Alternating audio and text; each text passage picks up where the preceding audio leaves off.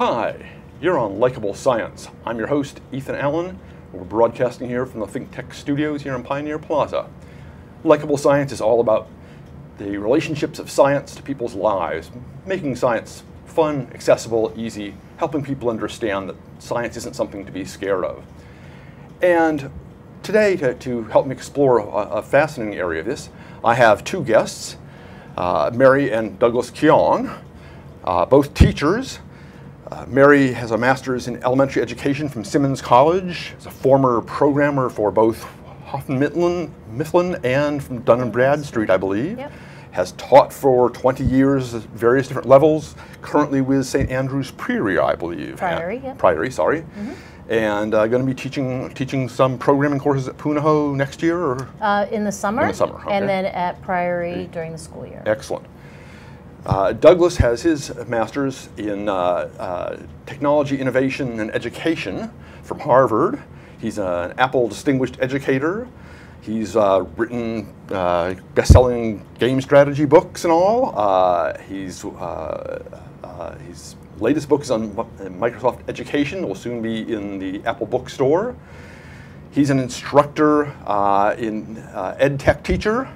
Does development of technology type thinking, has taught for 20 years, and he's currently at Punahou teaching computer science, iOS app technology development, right? Right. Hope I got all that. Yes, it's kind of a, I'm busy. Wow, that's a lot of stuff. He is. And our topic today is basically coding. And coding is sort of covers a lot of ground here, and we're going to explore some of that ground. And I thought we'd start just to get things clear for our audience about what we mean by coding. It's a term we hear tossed around a whole lot now. Mm-hmm. So tell me a little bit about what coding really is. Okay, so what coding is, it depends on who you ask. If you ask a software engineer what coding is, you might get a very different answer than if you ask a student or somebody on the street. Used the way it's used today with Hour of Code and different organizations that are promoting coding, it's synonymous with programming. You ask a software engineer, they might tell you something different, but since we're going with what most people think of as coding, it's synonymous with programming, I think we can just think of it that way. If you want me to elaborate more, I can, but... Does that sort of resonate with you? Well, it does, and for me, you know, I teach AP Computer Science at Punahou. And so I get a lot of the kids who, by the time they're in high school, have realized that they really enjoy working with computers and solving problems using code. And they're actually at the level where they're going to start thinking about maybe majoring in computer science or becoming software engineers. And that's when programming is actually very different. I think, you know, Mary's involved with getting kids, especially girls, involved at a very early age with even scripting and writing CSS code to create websites, creating games, and using coding, using graphic kinds of programs like Scratch, and that's a great entry point. And where I see kids ultimately in computer science is we're really looking at not just solving a problem using code, but what's the best way to solve the problem using code? You know, what's more efficient? You might have two ways to solve the problem, but realizing that one is more efficient than the other, comparing different kinds of algorithms and looking at their relative efficiency. There's some higher level mathematics involved. And so I think about computer science really as sort of the end point for a lot of people, where they're really starting to appreciate the beauty of a computer language and realizing that there's an elegance to a recursive algorithm that parallels a lot of the beauty that you see in nature, for example. Right, so it's like you want your students to become fluent in exactly, language. Exactly. Right. Yeah, almost more like a comparative language study, and you know, and it's hard when you hear coding used to express so many different entry points to understanding how to talk to computers and use computers to solve real problems. Right, it's a huge area. Yeah, to some extent, it's in danger of the term inquiry in science. Yes. Got so broadly used, it Yes. became almost meaningless. Right, people have tended to stop using it now. Yeah, programming tends to be the elegant crafting of solutions to problems. So as I think you said the other day, creative problem solving. Yes. Right. And for me, the crux of it is when I work with students, even students who take computer science, who don't necessarily think they're going to go on and major in computer science, what I really try to get them to do is think about how do you take a large problem and break it down into steps and solve each of those problems. I really think of coding is really the language of critical thinking. It's how you figure stuff out. When you get stuck, what resources do you pull into play? How do you get yourself unstuck? Those are all crucial 21st century skills. And I think coding and programming are a great way to model for kids problem-solving skills that will become useful to them no matter what they do in life.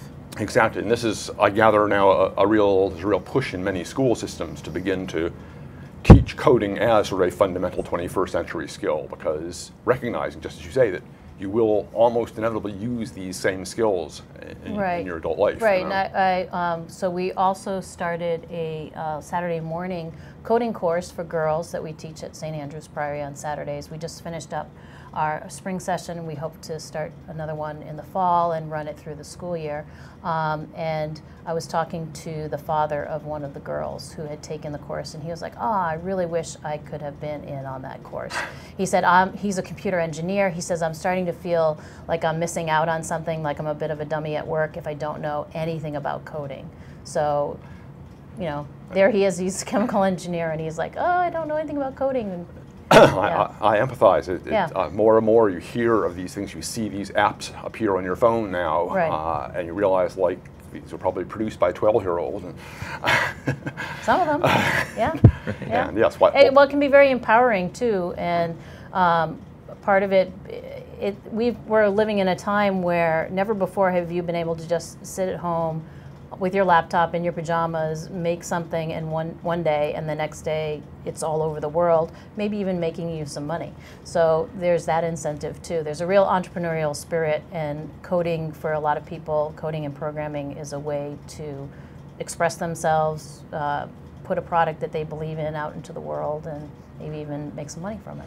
Right, so it's a very interdisciplinary skill then, because it involves certainly some tight logical thinking, some scientific knowledge, almost mathematical, computational thinking certainly, and yet at the same time has these aesthetic components to it. Absolutely. So so programming is just one small part of it, and what Doug does with the students he works with is not only do you need to know code, and there's so much you can do with coding and programming for business and entertainment and whatever, but now there's also it very tightly aligned with design, user interface. You know, it goes beyond just the if-then statements. You need to make something eye-catching. You need to understand how people interact with devices.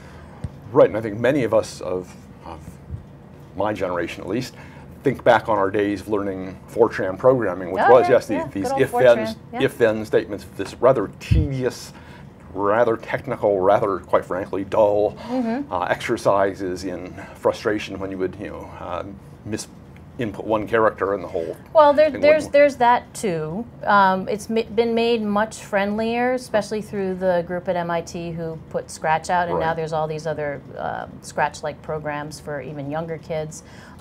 They sort of took that away, so you don't have to worry about whether it's a semicolon or a period.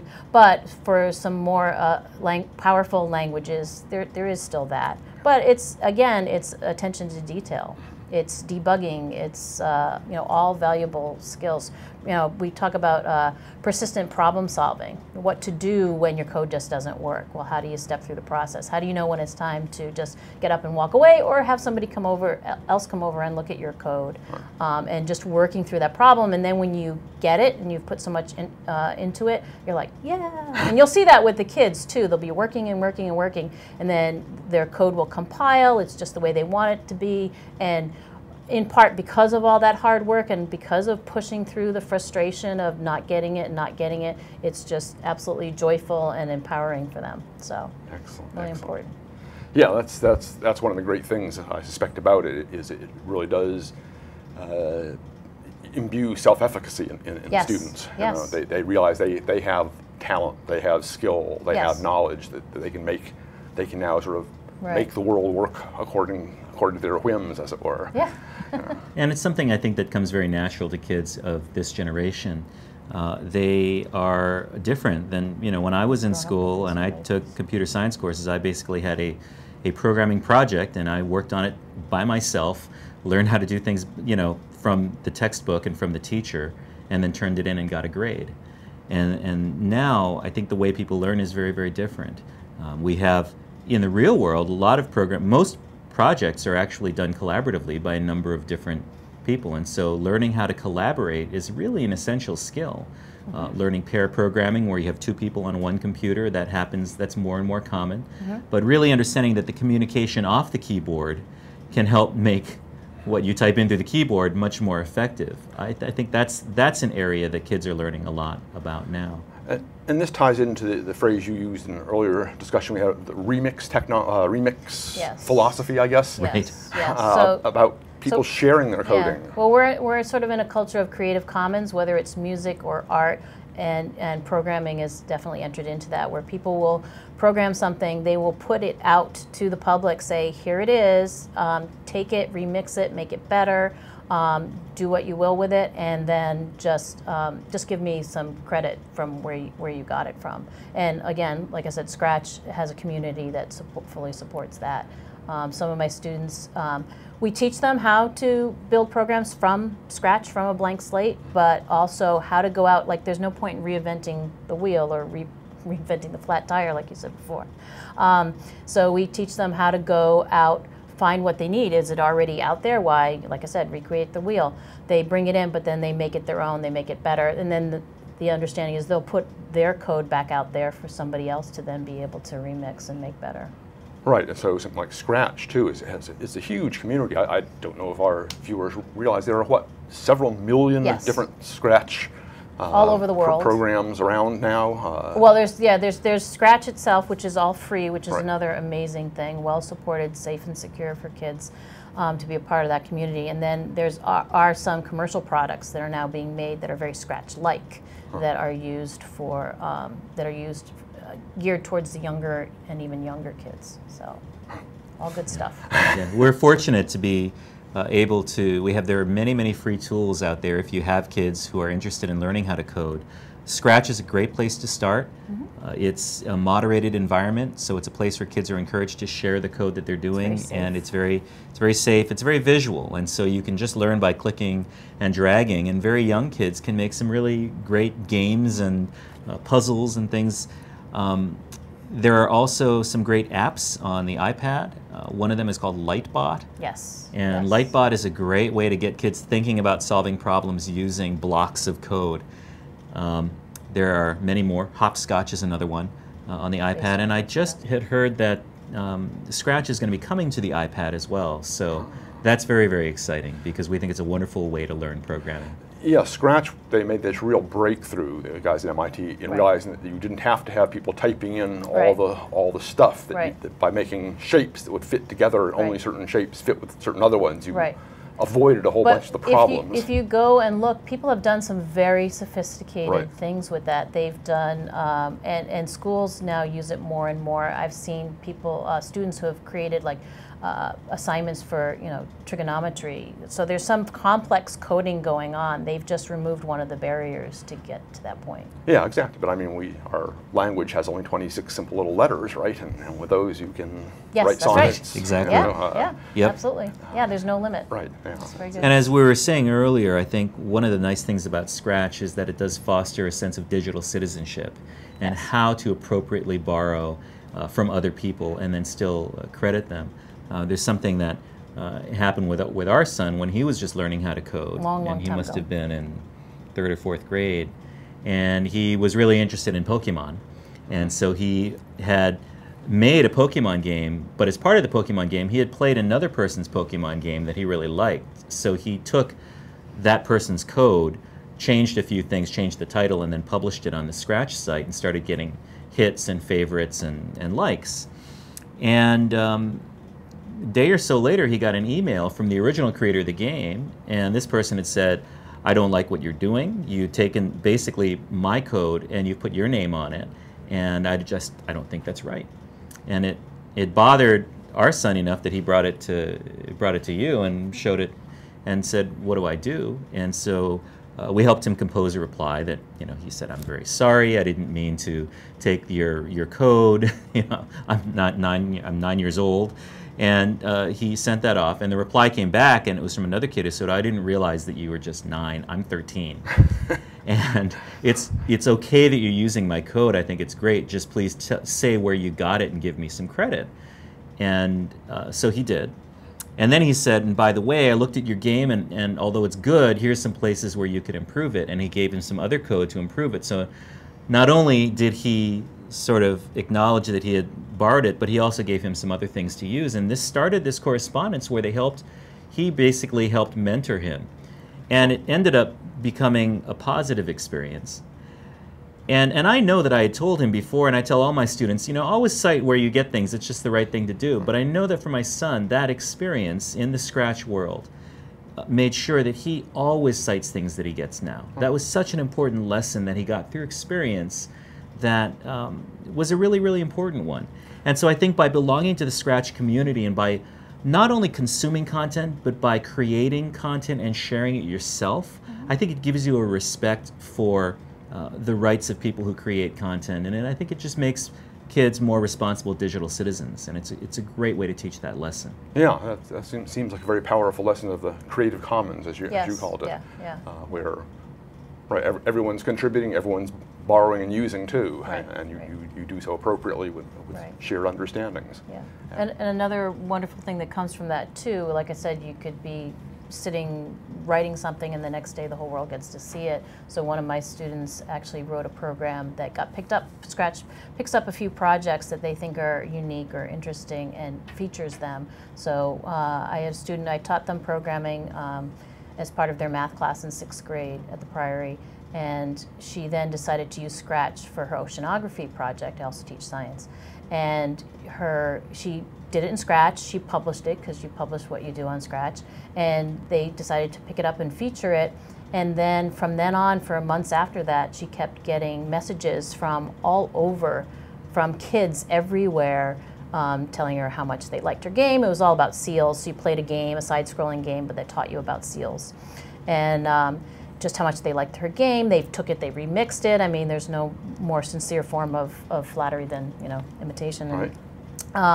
And that was way more empowering rather than just handing in a project and me giving her feedback. She was now getting feedback from an entire, basically an entire, potentially the world on what she did, and that's even more empowering for these kids to get feedback from other people, not just the teacher. Absolutely, no, that's great lessons for kids to learn and great to understand. Yes, the feedback from your teacher may be important, but the feedback from the world is even more. Right, exactly. Yeah, so go, Julia. She got an A. That's wonderful.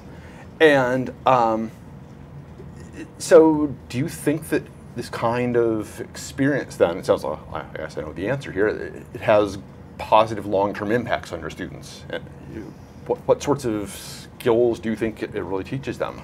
Well, I also teach 10th grade math, and one of my 10th grade students told me that for her, programming, much like Steve Jobs said, really she appreciates it because it teaches her, she said, it really teaches you how to think.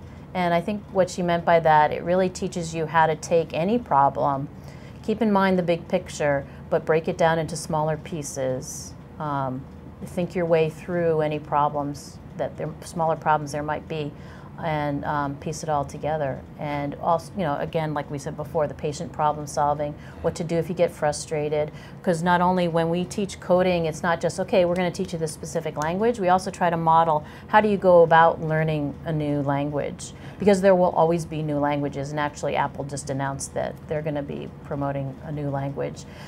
So we do try to model for them, so here's a new language, how do you go about, what's the first steps, what do you do when you get frustrated, what are the resources, and then they can use that model, that framework for anything new that they want to learn. Excellent, excellent.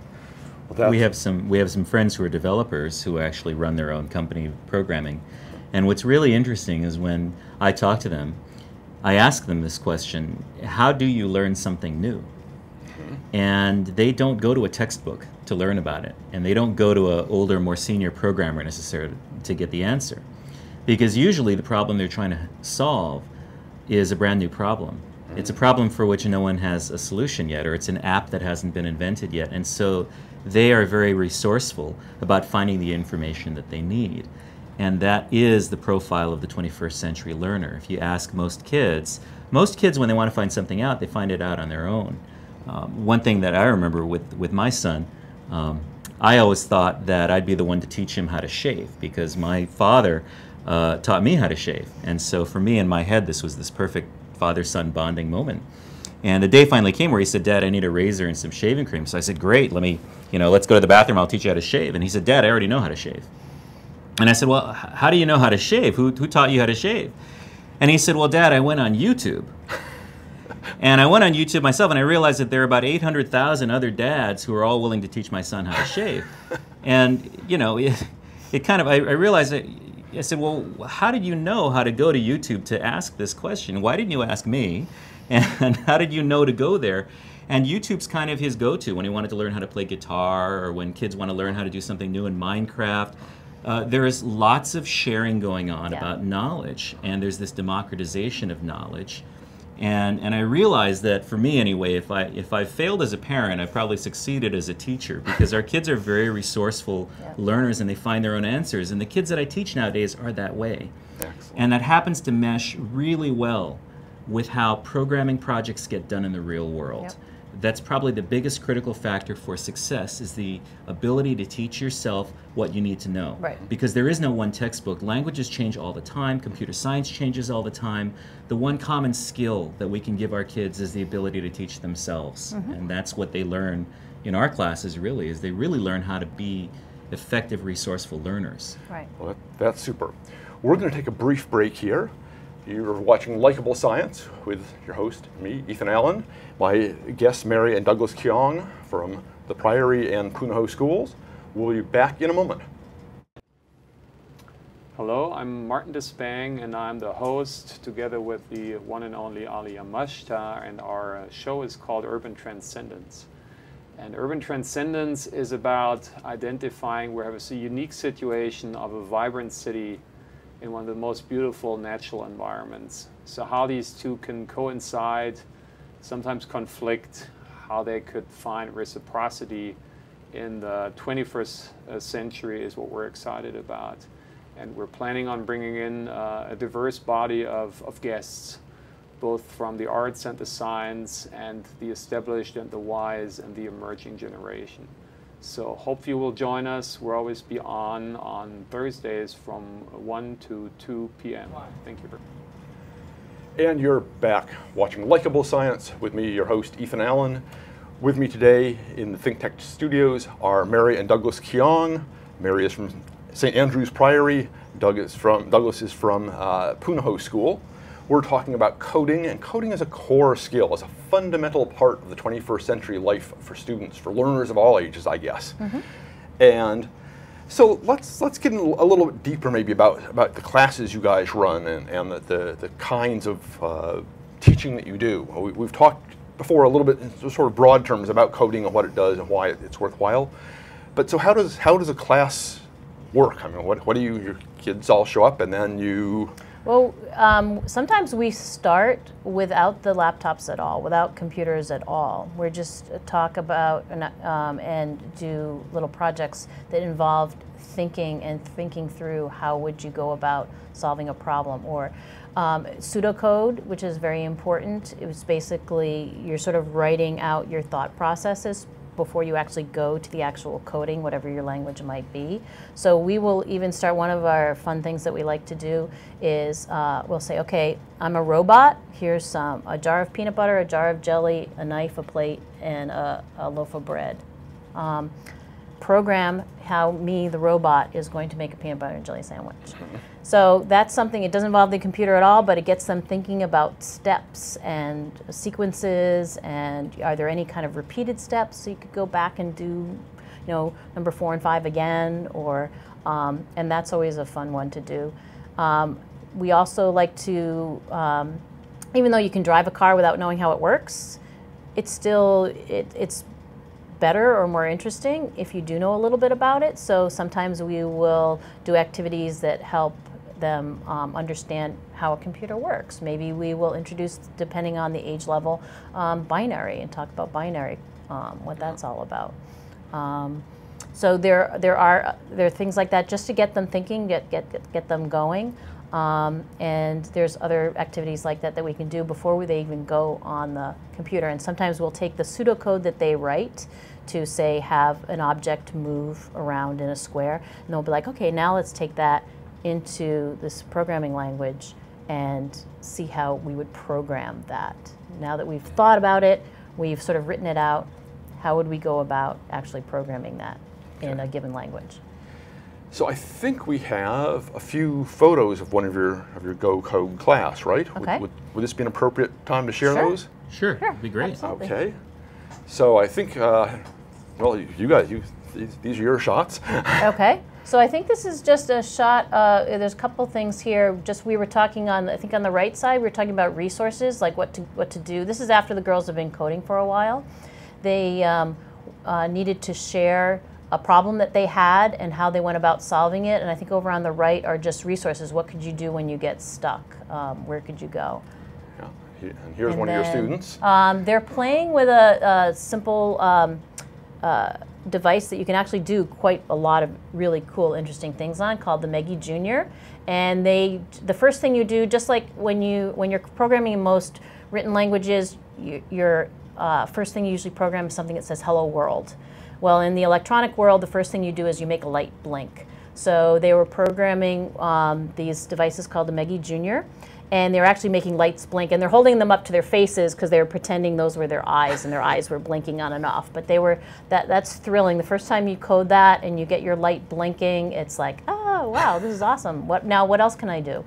So the environment is a really relaxing environment. We keep the classes small, and we really think about them almost like creative writing workshops, or like you might have a pottery studio. That's how we think of code. We think of code really as a way to be creative, a way to create something either artistic or to tell a story or to create a game. That's really how we think of it. And so rather than having creative writing workshops, we have creative coding workshops.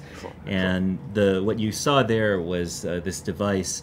The Meggie actually has an 8x8 RGB screen. So it's 8x8 pixels. And the pixels can be any one of, I think, something like 256 different colors. And so you can create some very sophisticated animations and lights, and you control it all through code, which is really a neat part of programming, because what it does is it takes the code that you're writing and it makes it visual, and you see it right away. Right. So the girls can change one or two things, and then they can immediately see what happens, and they can see the result of that.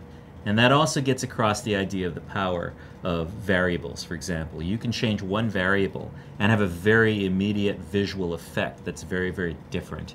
And that's really a core concept in mathematics in general. Sure. And so it's a nice way to sort of to illustrate all of that for them. Excellent, excellent. That's yeah, by being able to understand how a small change, sort of at the start of a big system, which your code, running through the code sort of is a large system, can make a tremendous difference. Even a tiny tweak at the start can make a big downstream difference. So yeah, they can change one variable for color and the whole display will change, or the speed at which the lights go on and off. Right. Yeah. Yep. And we've had some of the girls come back and tell us that having worked with us and having done some of these programming activities helped them later when they went into school and they studied something like exponential growth. They realized, oh, that's just like the games that we were making with Mr. and Mrs. Kiang back in the workshops. And so understanding and seeing it immediately is helping them later on as they go through the regular classroom. Excellent. Again, a good reason why coding might well be thought of as a very fundamental skill, right? Because it seems to underlie other forms of learning and other parts of the curriculum. Absolutely, yeah. Excellent, excellent. And so what do you typically do in one of these coding classes? What are the outcomes? I mean, do they all produce the same sort of product? Do they produce wildly different products? That's one of the wonderful things is they will start off maybe, so for instance when we're using the Meggie Juniors they were just showing, you start off with that blinking light, but then one of the next activities is to program just sort of a pixel art, make an image, and of course they all come up with different images. Another activity would be make a screensaver of sorts, so you're going to have some kind of different display of moving and changing colored lights, and of course they all come out differently. And then from there you might move on to make a game, and some people make labyrinth games, some people make side-scrolling games, some people make like asteroid-like games or puzzle games, or some people want to pursue the art aspect of it more. So they all start at the same place and just go off they follow their interests. Huh. At Punahou, we, in my AP Computer Science class, we actually design apps for the iPhone. And the kids then publish those apps to the App Store. So we have the Punahou Carnival, which happens every year. And so we have, for a number of years, we've had kids create a companion app for the Punahou Carnival. And so it allows you to find parking. When you can't park on campus, they, I can't remember where you parked put your up car. you can't remember where you parked your car, and so they'll put up an alert so that you can find your car. And so that's really exciting, because what I really like about coding is the fact that you can solve real-world problems. And I think it's not just solving a textbook problem, but it's solving a problem that makes a difference. So when you talked about how do we start coding by doing simple activities that let kids understand the fundamental concepts of programming. But we also start with a design thinking process around identifying what are the problems or issues or things going on in your life that could be made a bit easier.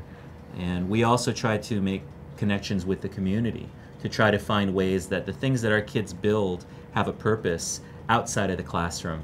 I have another student, for example, who, after he graduated, was looking to do an app, and he teamed up with another teacher who has an autistic child. Mm-hmm. And she had designed a way to teach autistic kids to count.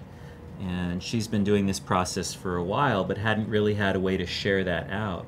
And so she teamed up with him. He created an iPad app called Every Value Has Its Place, and it's now available on the App Store, and it's been downloaded worldwide by educators and parents and trainers and people who work with autistic children. And it's just been really an amazing experience, because she didn't know anything about creating apps, and my student didn't know anything about autism. And together they had this great partnership that's created this tool that's been really useful for people. That's wonderful. Again, a way this whole Creative Commons aspect is beneficial to everyone sharing, everyone taking. Yeah. Excellent. Yeah, that's super. So we haven't really touched so far on one of the early topics that we sort of mentioned was coding for girls. And I know the computer science field as a field is sort of horrendously biased, with virtually at the upper levels, virtually all male. Mm-hmm. And so you're obviously working to counteract this. And, right. Tell us a little bit about sort of the whys and, more importantly, the hows. Okay. So I grew up, I was always interested in math and science and puzzles and the natural world, and so I pursued that through college. And in my first jobs, I worked at the Museum of Science in Boston, and one of our programs, the camping program where you bring girls to come in and sleep overnight, was one of the main focuses was to keep girls interested in math and science in the middle school years, when they usually drift off for different reasons. They don't consider it something that they're interested in anymore. And we worked closely with the Girl Scouts then. So that sort of started my whole, professional career on trying to get and keep girls interested in math and science. So naturally, when coding came out, and I worked in the coding environment, and there were some women programmers that I worked with, but yes, a lot of them are male. And so when it comes to teaching, I've worked in co-ed schools before, and I've worked in just single gender, and right now at St. Andrew's Priory for girls, it's all girls. We're dedicated to girls' education. We actually just opened a new school for just boys, the prep, so that'll be just following all the brain research and the learning research about how girls learn differently, how boys learn differently, there is really value in having them in a single gender classroom. And because girls are so underrepresented in the computer world, it's just a nice environment for them to have just a room full of other girls and all working on similar projects. They can share information. A lot of it is one of them will have solved a problem and then the other person has a problem. So we also teach them to rely on each other. Like I might not know every single answer to every programming question you have, but I'm sure somebody else in this room has already solved that. So it's just great to get the girls in there. I mean, I've had girls who you introduce it as a topic and they're like, oh, okay. And then you get them going and they're like, wow, this is great. This is awesome. I love this. I want to now pursue this even more.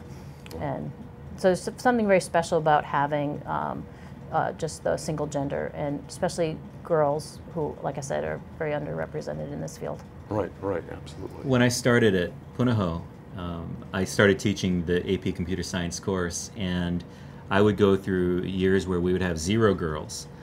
There would be 1 girl in class sometimes, and then she would drop the course, because I think it's hard to be the only girl in a class full of boys. But, you know, happily, recently, we've started to get up near almost a third of the students in class are now girls, and more girls are taking the course. And it's great because I've seen that the girls support each other, and they help each other. And they also work with the boys. They help the boys too. Sometimes they can figure stuff out first. But I think part of our goal with the Go Code workshops is we're looking to make partnerships with other women mentors in the community who can come in and talk to girls, women who have been successful with programming. And we're hoping that the girls who take these workshops form a group within themselves and support each other as they go on to program even outside of the workshops if they decide to do more programming. It's so easy nowadays with Facebook and social networking to kind of maintain those connections, but for us it's also about really forming good connections with people who can support you as you go on through. So a big goal for us is that girls will make friends and make connections that will help them do more programming. Right. Excellent. We're going to take another little break here. I'm your host, Ethan Allen. You're with us on Likeable Science. Douglas and Mary Kiang are my guests today, and we're talking about matters of coding as a fundamental skill.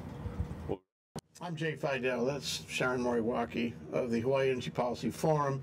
And every Wednesday we have Hawaii, the State of Clean Energy. We've been doing it for some time now, and we have some fantastic guests on there, unbelievable guests who give us insight into what is going on in a very complex, sometimes very confusing, sometimes very disappointing area of progress in the state. So we love doing this. We love meeting them. We love talking to them. We love having their ideas out on the table. So maybe, just maybe, we can all make some sense of what's going on. Sharon, what do you think? I think it's absolutely correct. We enjoy ourselves meeting with all these people and hearing about the energy and the state of clean energy, and hopefully we advance clean energy for the state. So it's terrific. Join us. Okay, it's every Wednesday. Okay, Wednesday is Energy Day. Every Wednesday, 4 to 5 p.m. Hawaii, the State of Clean Energy, here on ThinkTech Hawaii. We'll see you there. And you're back on Likeable Science. I'm your host, Ethan Allen, broadcasting here from the ThinkTech studios. In the studio today with me are Douglas and Mary Kiang from Punahou School and St. Andrew's Priory, respectively.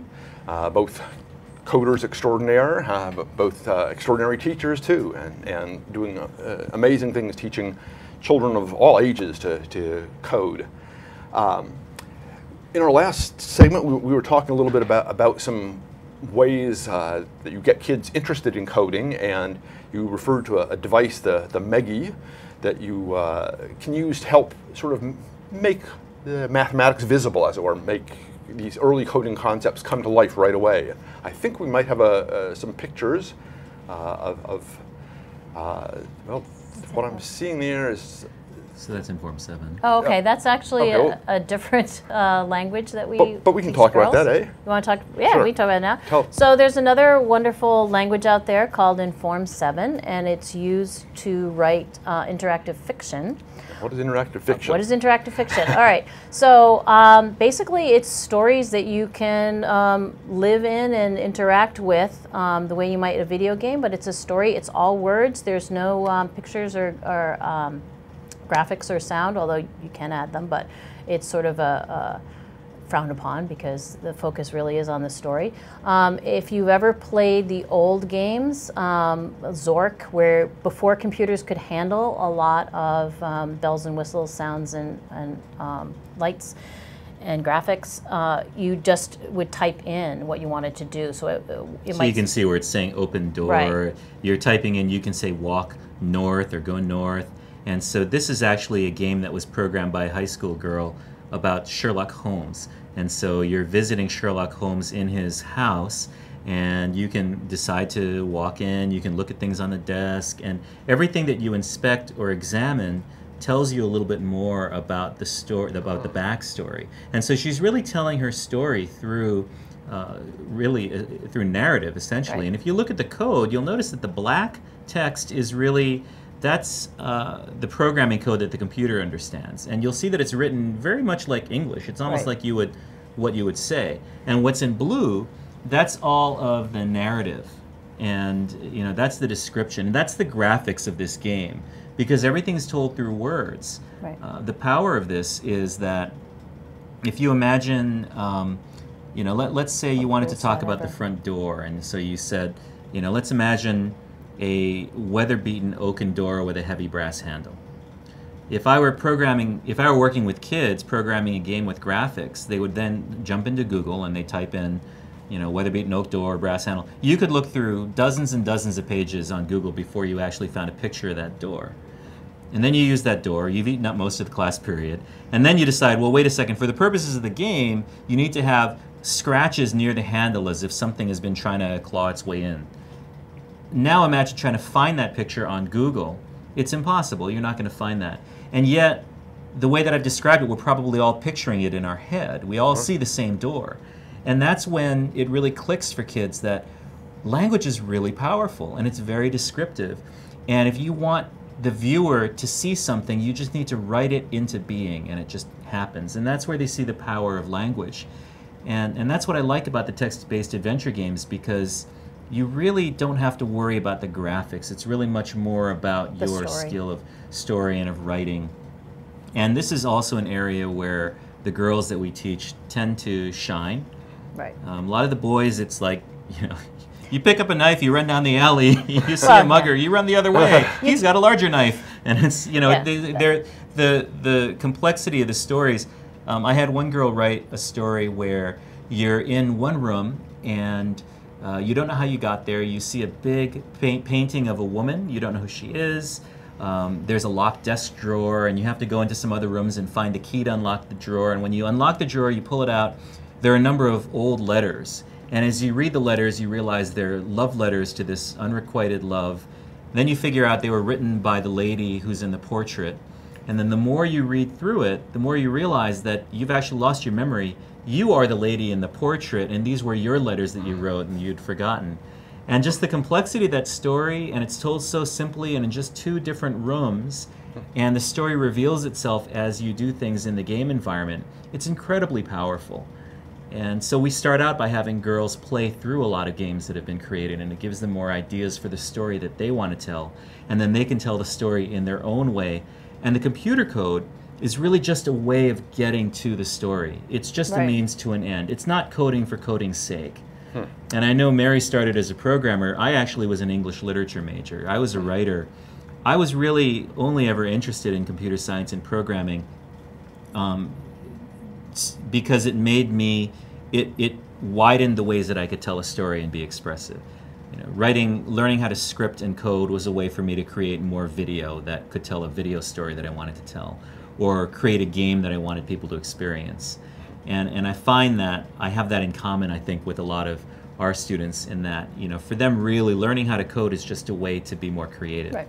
another way to express yourself. And two other interesting things about Inform 7 is that it's free, another great thing, and that it is very much a sort of a blank slate. You can start with a blank slate and just go anywhere with it, and the girls do. They create all kinds of different stories. Some of them are very mood, you can set a mood in a story, you can have an adventure in a story, you can have puzzles in a story, and there is, again, code out there that if you want to know how to do something. I have a Wikispaces, Inform for Students Wikispace, where people can go and get sample code, and so again, they don't need to reinvent the wheel. If they want to know how to make a treasure chest that locks with a certain key, they can go there, they can get the basic code and then change it to make it their own.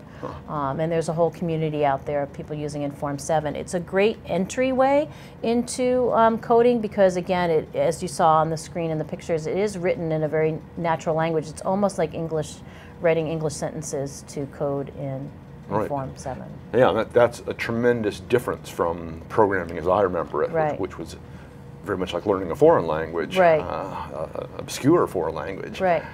Absolutely, and the greatest thing about this is all of these languages, Scratch, Arduino, which is what the Meggy's written in, Inform 7, they're all free. Right. They're free and they run on anything. So whether you have a Mac computer or a Windows computer or Linux even, you can run all of these languages. And so it's very easy to get into, it's an easy entry point to get into just playing around with the languages. So really the reason I think if you were going to take one of our workshops, the reason for that would just be to be together with a lot of other people who are also experimenting with it. But if you wanted to experiment on your own, there's a very low barrier to entry. You can just start playing with it. And we like to use these languages too because they are free and they're very available. We want the girls to continue what they've started with us in the classroom. We want them to go beyond. So that's very important that they're readily available and free. Yeah, that's a real plus. And again, it sounds like a part of that larger idea of the shared resources that are out there. Right. So that's wonderful that the people who created these languages were willing to... Yeah, they're very generous. The coding community, the programming community is amazing. It's wonderful. So you would think then, I suspect you both agree that this learning to code is really a critical life skill for kids. And so how can parents go about encouraging their kids to sort of not teach their kids to code? How can parents teach their kids to want to code, I guess is my question. Well, a lot of kids just, if you tell them, hey, you know that game that you're playing, well, let me show you how you can make your own game. Because I'm sure if you ask them about that game and what could make the game better, they'd have their ideas. And then if you say to them, oh, I can show you how to put those ideas into the game and make it your own, that's really all you need. I think one of the biggest keys to keeping kids engaged with programming is the idea of audience. Yes. I think if you feel like there's an audience out there who's waiting to see what you create, it's much more motivating. There was Austin Kleon said, if your work is not online, it doesn't exist. It doesn't really make any difference what you do in your house. Unless you share it with the world, it doesn't really take on a life of its own until other people are consuming it, looking at it, commenting on it, liking it, favoriting it, remixing it, all of that stuff. And so I think the biggest thing is to encourage kids really to share stuff. Start with Scratch. It's all a moderated environment, so it's very safe. And if anybody leaves mean comments, it generally gets taken down right away.